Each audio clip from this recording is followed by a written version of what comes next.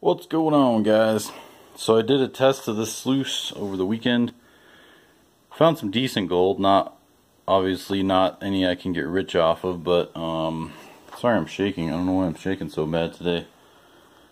But the unit did really well. The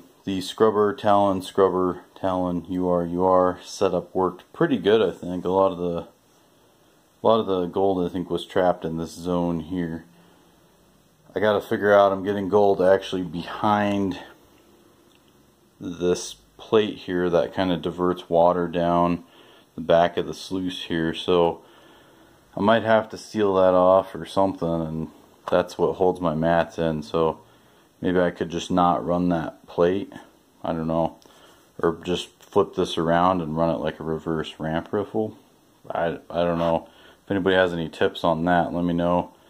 I might need to put some miner's moss over that UR too. I don't think I need a water smoothing flap there like the Gold Hog units have, but that might be an option too.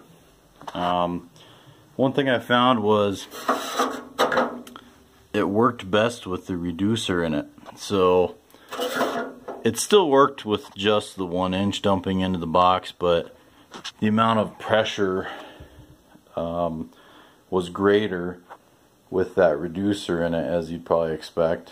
I was actually getting 1 inch rocks that were stuck in the current coming up this ramp box here, or the ramp in the box. I was just getting 1 inch rocks, and I think there was even one closer to 2 inches that was swimming around up here in the current, and it probably took it a good 10 seconds easily to drop out of the back. So I think I got pretty good water flow going on there, and I dropped it. Unfortunately, this leg back here you can see is bent. I might have to just bend it back a little bit, and I'm running just a straight coupler back here, and you can see in this next video the hose was leaking a little bit, but didn't seem to affect how it ran, and it's just kind of Gorilla taped on there. I just wrapped Gorilla tape around the pipe fitting and then jam the hose over it, so that's not too bad for what it did. But I'm really impressed with the Gold Hog matting.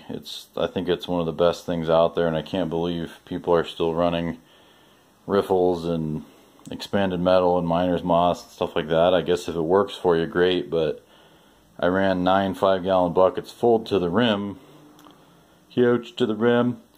Anyway, ran nine buckets, maybe 10, I kind of lost count, through this without doing a cleanup on the mats. So that's pretty good, and everything was exchanging in the mats well, and I found a decent amount. It's not like an ounce or a gram or anything, but I don't have a scale to weigh it, but it seemed really to perform a lot better.